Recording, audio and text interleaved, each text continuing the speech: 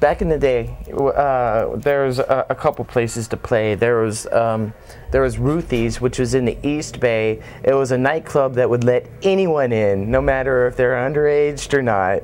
You know, if you had a band or you were interested in the band, you can always go to Ruthie's and, sure enough, know that you would be able to get in to see the band, whether you're underage or not.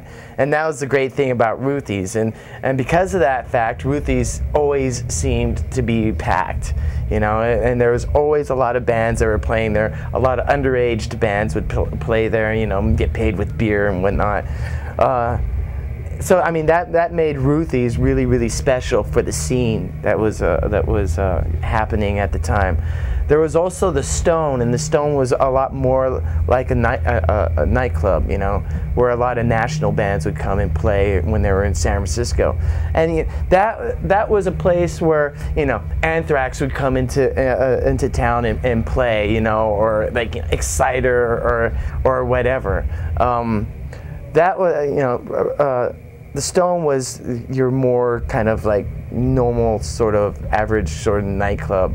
But there was also the Mabuhay Gardens, which was an infamous punk nightclub in the late 70s, early 80s.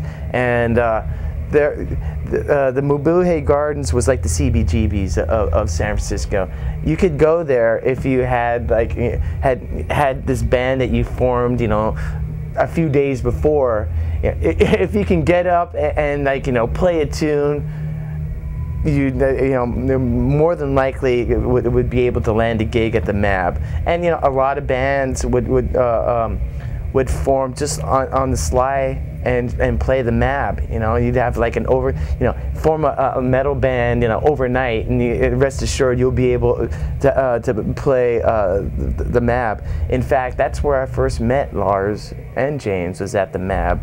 Exodus opened up for Metallica at the Mabuhay Gardens, and yeah, you know, it was just an amazing place because it was just so loose.